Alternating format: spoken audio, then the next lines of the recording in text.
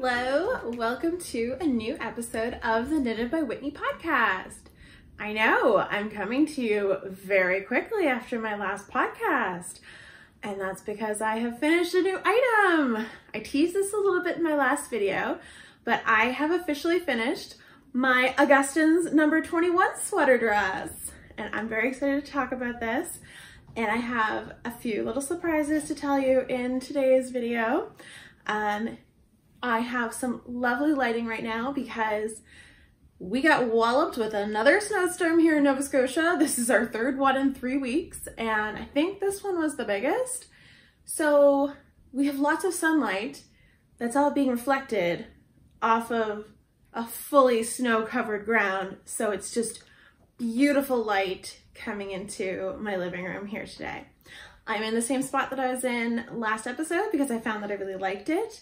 But I have zoomed in a bit because I've had some people say that they find it hard to see what I show and what I talk about. So I thought I'd bring you in a little closer, see how that works. As always, give me some feedback in the comments, whether you like this or would prefer a little further back.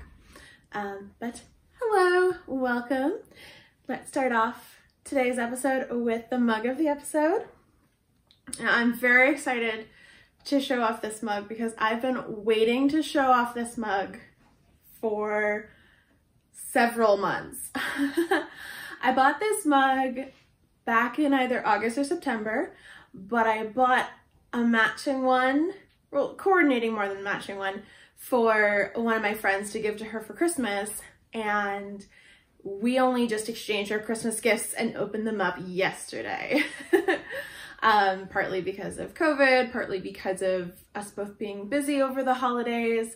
But I had given her her gift and we opened them up over a video chat so she could see what it was, because I bought her a mug similar to mine and I didn't want to do an earlier episode showing off my mug because then she'd say, "Oh my gosh, I love your mug, where can I get it?" And I wouldn't be able to keep the secret that I got it for you for Christmas. But anyway, I am using this adorable ball of yarn mug that says, "I like big balls and I cannot lie," because I cannot lie. Cheers. Today I'm just drinking my usual chai that I like.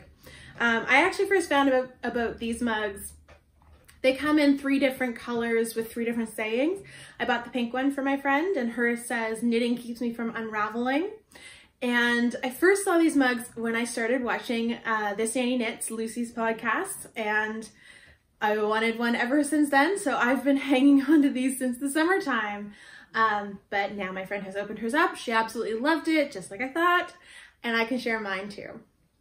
So very excited about that. Now, before I get into talking about this beautiful sweater dress, I have a really fun surprise for everyone. I teased this a little bit on my Instagram, so if you've seen my Instagram, you might know, but I am doing my first ever giveaway on the Knitted by Whitney podcast, and I'm so excited about it. Laura of Penrose Knits reached out to me after she saw my review of her School Run Headband, which is this right here. And she absolutely loved my review and offered to give me a copy of her pattern to give away to one of my viewers. But that's not the only surprise. I was away over the past couple of days in another part of Nova Scotia, and I went to my favorite local yarn store.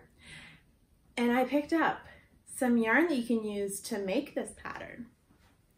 This yarn is by Fleece Artist, which I've talked about as one of my favorite Nova Scotia branded yarns.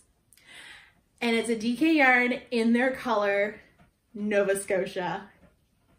This is a stunning blend of blue and green and teal and a yellowish green, and it's just so beautiful. It's definitely one of their most popular colors they have ever made. So it is their Front Country DK, And this skein is 240 yards, 125 grams. So there is plenty to make one of Laura's School Run headbands. Or if you decide you don't want to use the yarn for the School Run headband, that's perfectly fine. But I am going to be giving away the pattern to the School Run headband and the skein of yarn to one of my lucky viewers. Now, the only thing that you need to do for this is, first of all, you have to be subscribed to my YouTube channel, which is Knitted by Whitney, and you have to comment on this post. Doesn't matter what you comment. I would just like to see a comment from you. You can tell me what you liked about this episode. You can tell me what you're knitting, anything you're working on, whatever you would like. And you'll be entered to win the pattern and the skein of yarn. Now, I will do my best to get those to you as soon as I choose a winner. But of course, you know, if you live quite far from me, it might take a while in the mail.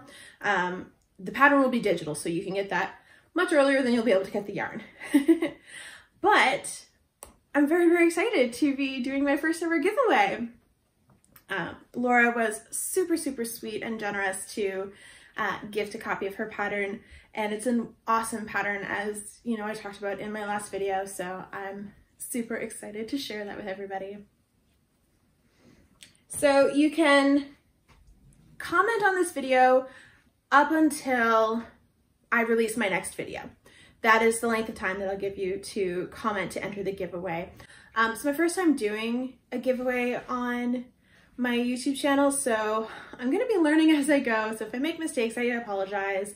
I'm gonna try and make it as seamless as possible, make it as easy as possible, and give everyone a really long time to comment and get in on the giveaway, because I know not everybody watches my videos as soon as they release. Some people see them later on, and I don't want to then exclude those people from getting into the giveaway. So I can't say when my next video is going to be, but I do know I'm going to be starting a new project soon, and I won't have a new video until I have finished that project. So it'll definitely be a couple weeks, but it probably won't be as quickly as this video is following my last video. So you'll have a bit more time than I gave in between videos this time. But anyway, I hope you are as just excited about the giveaway as I am. And now let's head on into talking about the Augustins number 21 dress.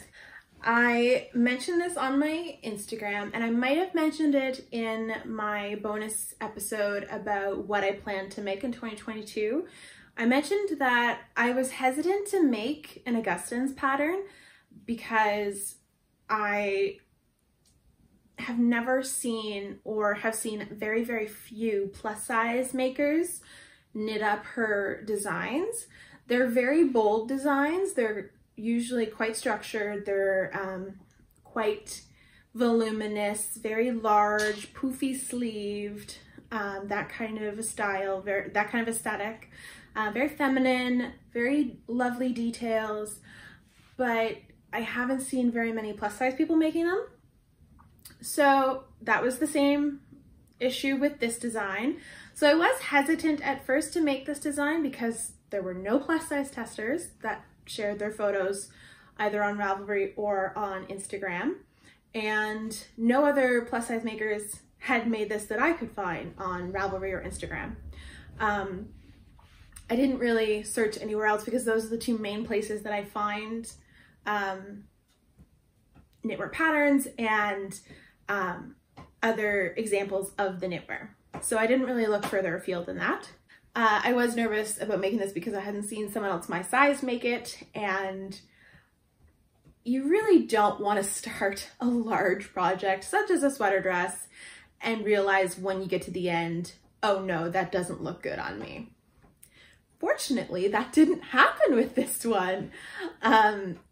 I did make some key choices that probably helped. I actually knit a size smaller than the intended size for my bust size because the pattern was designed with 10 centimeters of positive ease. That's 4 inches of positive ease.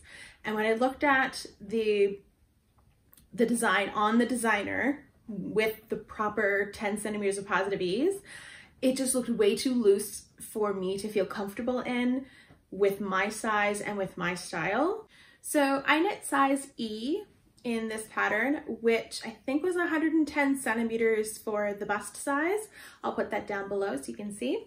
But that is a size smaller than the designer indicated for my bust size, because I didn't want to have the 10 centimeters of positive ease. I felt that that wouldn't look as nice on me as having 0 ease. So that worked out great for me. I really love the fit of this dress. It is one of the most comfortable things that I have ever knit for myself. And I posted in my posts on Instagram that I could equally see myself lounging on the couch in this or going off on a really nice date night with my fiance. And someone said, "Oh, I have to disagree. You shouldn't be lounging on the couch in that. That is an going out kind of dress only." So I had to laugh at that, but it's kind of hard to not lounge on the couch in this because it's so comfortable. I think it's due to the fact that it's a loose gauge. You're supposed to use size US 15 needles, which are huge, and you're supposed to use a strand of worsted weight yarn and a strand of mohair held together. Now I made different choices. I think I mentioned in the video where I talked about knitting this dress that I wanted to use some yarn that I've had in my stash for quite a few years. I bought some yarn from a store in Maine called Martin's, and I got the yarn, which was a worsted weight acrylic, for $2.50 a ball, which is crazy. And I bought enough of it that I could make a sweater dress. And that's what I chose to knit with this. So I wasn't following the pattern exactly.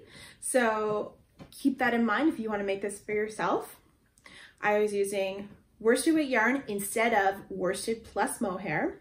And instead of using size 15 needles, I used size 11. Now that wasn't actually intentional. I intended to use size 13 needles. So I intended to only go down one size. Because I did a gauge swatch with US 15s and I could see right through it, way too loose, way too holey. It wouldn't have been a great fit for me. I wouldn't have liked the drape of the material. So then I swatched with 13s and I really liked it with 13s. It was much better. However, my 13s were on a fixed circular. I didn't have a smaller version of them, and I didn't have DPNs for them. Not that I would have used that because I don't like using DPNs. So I ordered some needles from a local yarn store to me, and unbeknowingly to me, I ordered 11s instead of 13s. But now I have a pair of interchangeable needles that are size 11 that are metal, and my previous ones were just lacquered wood, and I've sort of been transitioning to metal needles because I prefer the glide much more. When I was a beginner knitter, I didn't like metal needles because my stitches would slip off so much and I would lose stitches and it was very hard to work with. So that's why I found wooden needles and I preferred them as a beginner knitter. Now that I'm a more intermediate advanced knitter, I prefer to have the slickness of the metal needles so I can go faster. So yeah, I ordered the wrong size needle and didn't notice until I was partly done the yoke. And I realized, wait a second, these aren't 13s, these are 11s. Oh my goodness. But I tried it on and it fit very nicely. It was still very comfortable. I didn't find it too tight. My gauge is smaller than the pattern indicated. So I've knit, let's keep track here. I've knit with smaller yarn, smaller needles, and smaller gauge than the pattern indicated. So what it looks like on me is not what it's gonna look like on somebody following my size with the recommended yarn and the recommended needles in the recommended size. So keep that all in mind about how my dress looks on me versus what you want yours to look like. So despite all of these sort of hiccups from the beginning, the dress ended up being a success and I'm super happy with it. Of course, there's some drawbacks that I have, but I'll get into those now, and I'll sort of like talk out what was good, what worked and what didn't, mistakes, that kind of thing. So I might as well start from the top up. One of the things that kind of bothers me about this dress, you can probably pick it out right away, is this little poof happening right beneath my neckline. So when you start the dress, you don't do the finished hem first, you just start knitting. I don't want to tell you too much about it because it is a paid pattern, but you then do your neckline later on. And I found with the unfinished edge, it fit very nicely. It was a little wider along my neck and shoulders, and it fit very nicely. Once I did the finished hem, it got tighter, which I'm thinking this is going to be like a fall winter dress. Not that bad because it's going to keep my neck nice and toasty, but it causes this weird little poof, I guess is what I would call it, because the number of stitches of the body doesn't stretch out as nicely and lay smooth once you add on this finished neckline. So it's a little nitpicky. It's not the end of the world, of course, but it's a little something that annoys me about the dress.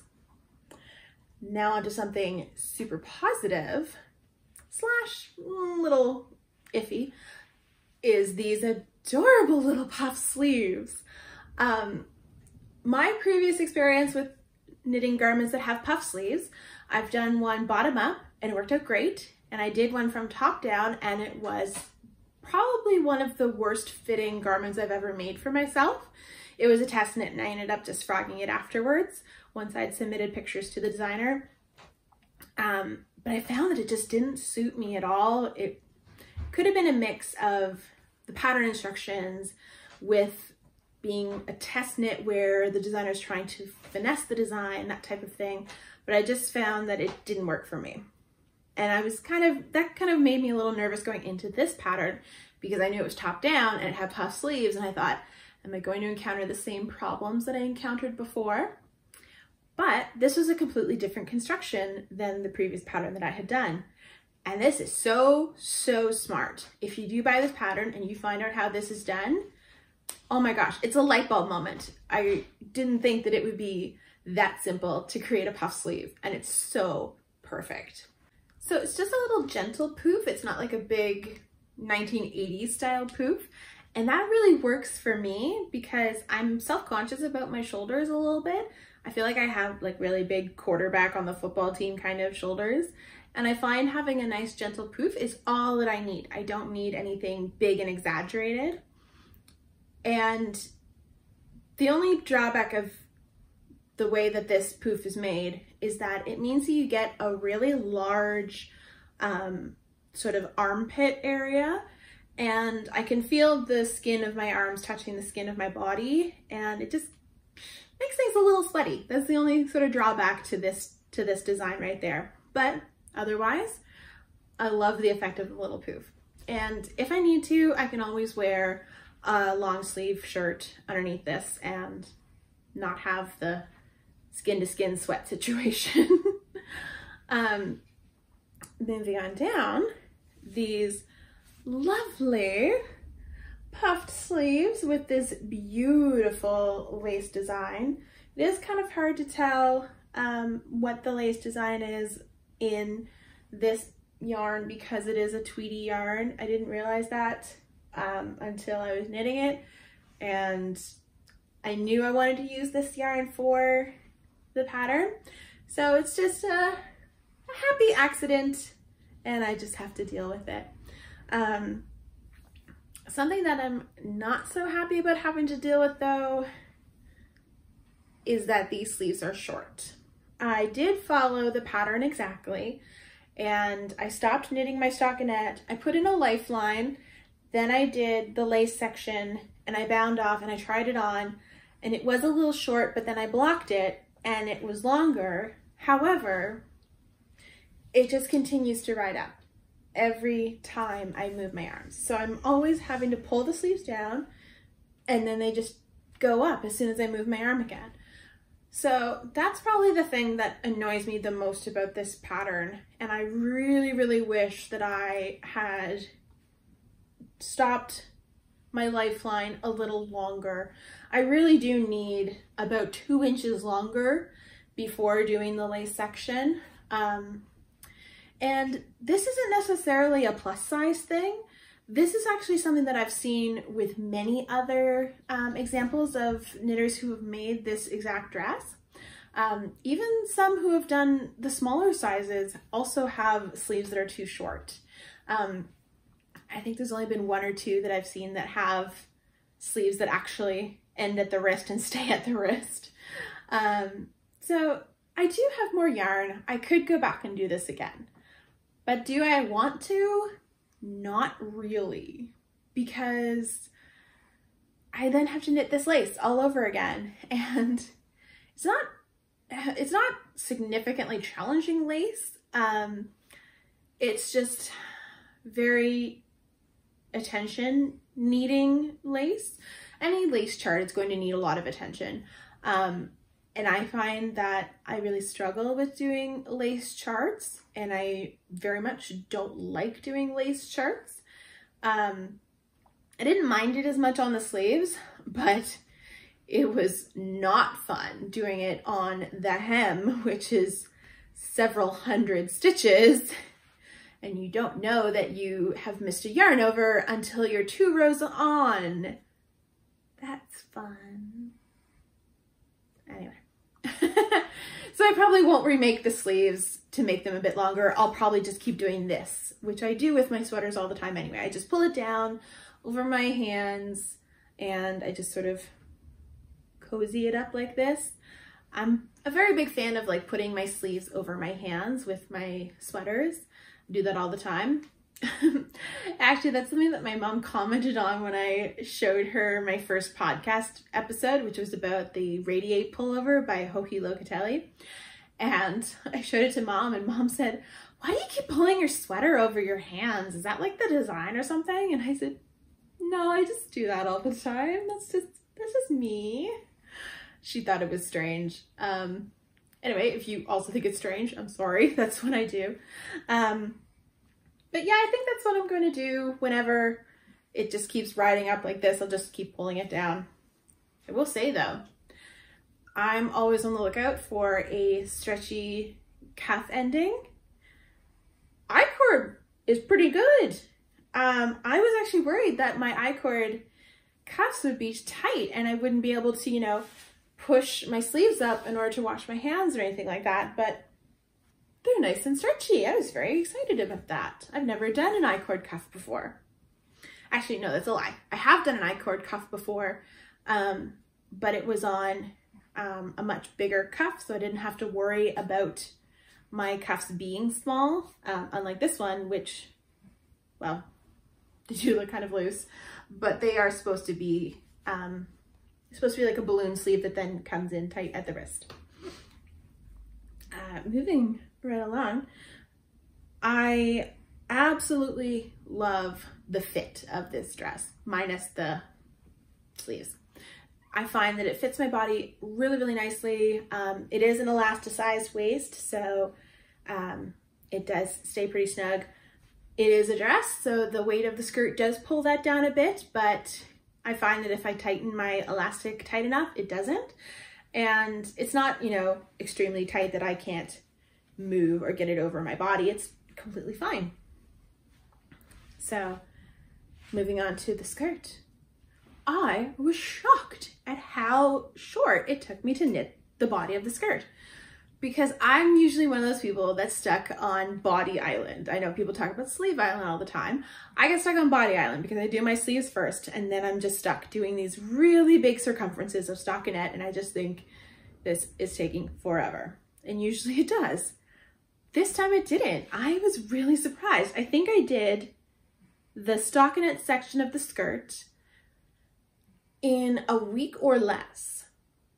I would say a maximum of a week, but probably less, because at first it was taking a little bit of time, and then I realized I just needed to have the right background viewing to really bash out most of the skirt.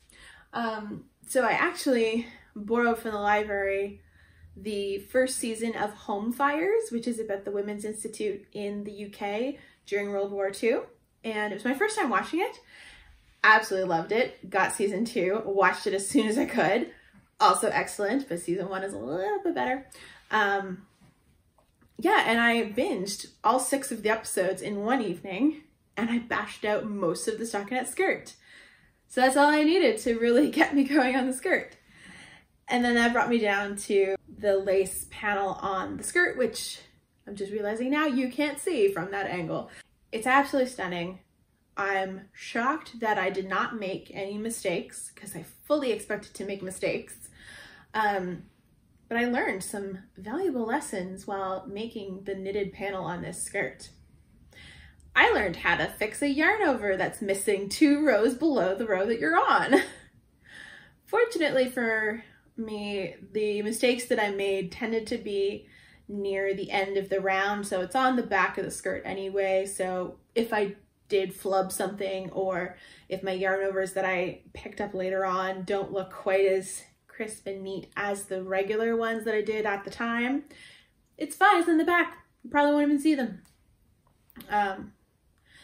So that was a challenge, doing the lace panel over several hundred stitches. What bothered me the most about it was that it stressed me out, because whenever I do lace work, I'm always stressed about when I get to the end of the row, am I gonna have the right number of stitches left? Because I've had a few experiences doing lace work charts where I've had things not match up at the end, my stitch count is off, and that is always down to missing a yarn over, because generally speaking, you're always going to remember to knit, you're always going to remember to knit 2 together or SSK or whatever decrease you're doing to start the angles of the lace, but it's the yarn overs that are the easiest thing to forget, at least for me. It might be different for somebody else. And as I learned twice, I missed a yarn over. So that was unfortunate, but I do feel very proud of myself that I was able to really just teach myself by trying it, about how to put in a yarn over that I'd forgotten to put in at the time. And it didn't look too bad. I was really impressed. So that is something that I learned about myself while making this dress, and that's a skill that I can take forward into the next project that I work on, or the next lace work project that I make. However, I will tell you, in my queue on Ravelry, any project that has lace has now been pushed to the bottom of the queue because I need a break from lace. It takes a lot of brain power for me, and I just find that it can be very stressful to follow lace charts. So I'm gonna take a break for a while, work on some different stuff, do some stockinette, maybe some cables, who knows? But overall, I am quite happy with my Augustins number 21 dress. The question that I always ask myself, will I make it again? I think you can already tell the answer to that. Oh. It's really beautiful, it's really comfortable.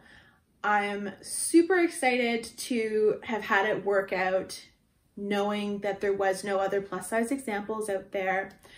But it was the lace work charts that did it for me. I can't do that again. I could see myself doing the Augustins dress that doesn't have the lace cuffs and the lace hem on the skirt. I think that's her Augustins number 11 dress, because I was really surprised at how quickly this knitted up. And I really, really enjoy having knitted dresses. I think they're a great staple, especially for here in Canada where it can get quite cold. And if I'm going into work, it's a great stylish piece to wear that also keeps you really nice and warm without being, you know, a thick, cozy sweater, which I feel, as nice as sweaters can be, sometimes they just look a little more casual versus a knitted dress. I feel a knitted dress is just a very easy way to elevate your hand knit wardrobe. So I can definitely see myself making more knitted dresses in the future, but not ones with lace work, I don't think. Or if they have lace, minimal lace. I'm actually surprised at how little yarn this took too, but that's also down to the loose gauge. I calculated it and I used 7 balls, so 700 grams, I should say, of this yarn is, oh my gosh, I didn't even mention that at the beginning. This is knit using Premier Yarns Downton Abbey Matthew, which is a tweed worsted yarn that is 80% acrylic, 20% wool. And I used 700 grams of this yarn, which equaled out to, it was like 1,400 and a bit yards of yarn. So I've used 1,400 yards of yarn in sweaters before. So I am quite excited that I can make a knitted dress with only that much yarn, being a plus size person. So I am very surprised at how little yarn this took. So the next time that I can get some yarn on sale, or if I feel like tacking on a bit of extra yarn, I might make myself another dress. Because they are very comfortable, they're very useful for work, they're useful for staying warm in the winter, and you know, this feminine style is just really pretty, and I really, really like how it looks on me. And I can foresee myself getting a lot of wear out of this dress, despite the little things that kind of annoy me about how it ended up working out. But yeah, that is my review of the Augustins number 21 sweater dress. Before I move on to my books of the episode, that's right, I said books. One of the comments that I got on either my last video or the video before that, I'm not entirely sure which one, I think it was my last video, I had a lot of lovely commenters say that they would be just as happy to see me put out content even if I don't have a finished product to talk about. So that sort of like put a little nugget into my brain. That's because I'm working on a blanket this year, as I mentioned in my bonus episode. I'm working on the habitation throw, and I figured it would be kind of neat to show the progress of my blanket in some of my podcast episodes, because some of my viewers said that they would still want to watch content even if I don't have a finished item. So without further ado, let me show you my second item. So this is a yarn bag that I've made myself. I think I showed it off in another video. And I'm going to show you my first month's progress on my habitation throw. So I talked about in the video that I'm using the Harry Potter Spells Advent Calendar from Goosey Fibers. Important note, I do not support J.K. Rowling's views or opinions. Just want to put that out there. I just like Harry Potter, do not support J.K. Rowling. But I have this yarn and I really wanted to use it. And the only thing that I could think of to use all of the yarn together was a throw. And I have 24 skeins because it was an Advent. So I'm doing 2 skeins a month so that I can get the whole blanket done within a year. And I think that's a pretty solid plan of attack. And I'm recording this on January 30th. I have officially finished my 2 colors for January, so I'm on track. It's only the first month, but I'm happy to be on track, even if it's just this early. So here is the first month and first 2 skeins. Whoops, I got a little string there, of my habitation throw. So if you do have the Harry Potter Spells Advent, I have started with Wingardium Leviosa, and I have gone on to Stupefy. So those are the first 2 colors that are the HP spells. And my intent with this was to fade it, but I think I misplaced some of my fade colors in the wrong order, because I'll show you what my next color looks like. So you can see that I've probably mixed up my fade a bit. Oops, not that one. I have both of my February colors in my bag already. This is color 3, which is Silencio. And it kind of makes Stupefy look like it's in the wrong place. I probably should have started with Stupefy. Or I should have just put Wingardium Leviosa in a totally different spot. But it's already done. I don't particularly want to start over, especially because I'm trying to keep on my path of 2 colors a month. And plus, it's just going to be a blanket that we use on the couch. I don't think it's going to matter that it's not a perfect fade. It's not going to matter to me. It's not going to matter to my fiance. It's definitely not going to matter to the dog, who's probably going to be all over it, unfortunately. I'll try and keep it away from him, but you never know with Rooster. So I have started it. I'm very happy with it so far. I have made a couple boo-boos already. But like I said, it's a blanket for when we're laying on the couch and we just want a cozy layer. So I'm not going to go back and fix them. But there's the progress of my habitation throw. It is a reversible pattern. It's just garter stitch. So I have a stitch marker on this side to tell me that this is the right side, because you have to do something different on right side rows versus wrong side rows for certain rows. So I just have the stitch marker there to remind me. But I'm very happy with it so far. It's an easy project to just pick up and work on while watching TV, or Doyle and I were away over the past couple of days, so I was just picking it up while we were spending time in a cozy cabin. So yeah, it's a great project to just have in my back pocket, work on a row here and there. Obviously, when I get closer to the middle and my rows are longer than I can fit in a video, then it might not be as fun of a just pick up and knit kind of project. By that time, I think one row might feel like it takes 2 days, but I'm very excited about how that project is going to work out. I'm very excited about having a blanket by the end of the year and sticking to my goal of using up my Advent yarns finally. This is also teaching me that as enticing as Advent yarns are, they really aren't for me. They're not something that I can find a use for. I think it's different for somebody who knits socks, because you can always use Advent yarns for heels and toes in your socks and cuffs if you want some contrasting colors. But I don't knit socks, and it's kind of hard to put mini skeins together to make a larger project such as a sweater, because that was my first intention with this, was to have a faded sweater.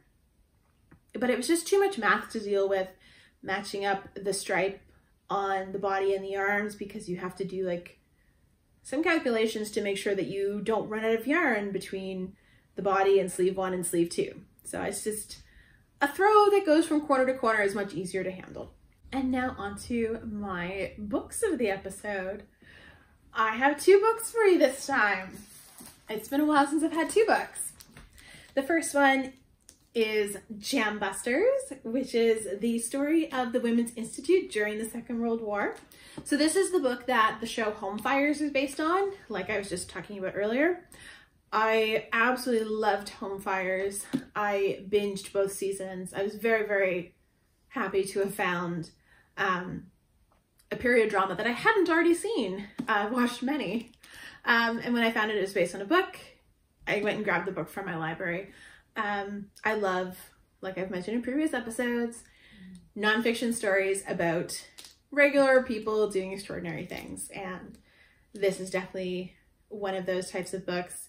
I can't tell you too much about it because I'm only on the first chapter. I didn't take this book away with me when Doyle and I went away for the past couple of days, so I only had the chance to start it last night. But so far, I really like the writing style. Julie Summers is very much an anecdotal style nonfiction writer, so she's telling stories of people in order to tell the history. And that's always an enjoyable thing to read. So if you are at all interested in the history of the Women's Institutes during the Second World War, if you are interested in women's history, especially rural women, women who lived in the countryside, this is probably going to be a book that you'll enjoy. But like I said, I can't tell you too much about it because I'm so early on in the book. But I will say the title Jam Busters, it refers to the fact that the Women's Institute during the Second World War collectively made, I think it was 14 million pounds of jam in order to fill the larders of fellow British men and women during the Second World War. So that's where the title comes from, and I just think that's really cute. Also, who doesn't love jam, right? And now for my second book. This one I can tell you a little bit more about because I'm about 100 pages in. I told you I'd come back to it. I've got a fantasy book again, and I'm very excited about this one because this is a book that Doyle got me for Christmas. It's called The High Mountain Court by A.K. Mulford. And the story is kind of a mix of ACOTAR, A Court of Thorns and Roses, and Serpent and Dove, because there is a Fey prince and a witch. And the story is basically sort of a journey to find a relic, because there is one kingdom that has sort of become dominant over the other 4 kingdoms in this world, and the main characters, Hale is the Fey Prince and Remy is the witch, they're from kingdoms that, Remy's kingdom has actually been destroyed by the king in the north, and Hale's kingdom could potentially be destroyed in the future. So he's called on Remy to help him find a relic that will save them from destruction by the king in the north. And there's some really great characters in this book, some really nice side characters, really good character development, really great plot. It's a very fast-paced plot, so there's always one event after another. And I'm at a point right now where they've just reached a town where they have to do a deceit. And it's going to be very interesting to see how that plays out. But I'm very much liking it. It's not quite as polished as ACOTAR, but it's a great story. It is a trilogy, and the other 2 books have both been written, but the 3rd book doesn't come out until April of this year. So I'm hoping that if I get to the end of this one and I really, really like it, I'll go buy the second one, and then maybe by the time I get around to reading the second book, the 3rd one will be ready and I can get that one if I enjoy the second book. So very excited about that. Excited about the world. I'm about 100 pages in, so I've got quite a good feel for what it's going to be like. The only thing I'm not super stoked about is that it's not a very well drawn map. I'm one of those people that I absolutely love maps and books, and this one was kind of a letdown. So that's too bad, but I'm not reading the book for just the map, so there's a lot more to the story than just that. But yeah, so far, so good. I can't give my final verdict yet, of course, because still only about 100 pages in. That's about maybe a quarter of the story. That's a little, maybe it's about a third of the story. It's not a very long book, but really great read. It hooked me from the very first chapter, so love that. And excited to see what happens to the characters next. And that is it for this episode of the Knitted by Whitney podcast. Just another reminder, I have my first ever giveaway running in this episode. All you need to do is be subscribed to my YouTube channel and comment on this video for a chance to win a copy of the School Run Headband pattern by the lovely Laura of Penrose Knits, and 1 skein of Fleece Artist Front Country DK yarn in the color Nova Scotia, which is a beautiful blend of blues and greens. I should mention that this giveaway is open internationally. Anybody can make a comment and have a chance to win the giveaway. And as I mentioned earlier in the video, the further you live away from me, the longer it will take you to receive the yarn. But the pattern is a digital pattern, so you will get it pretty quickly.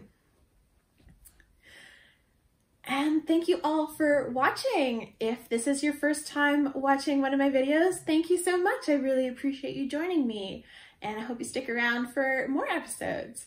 If you are a returning viewer, thank you so much for coming back. I really appreciate it.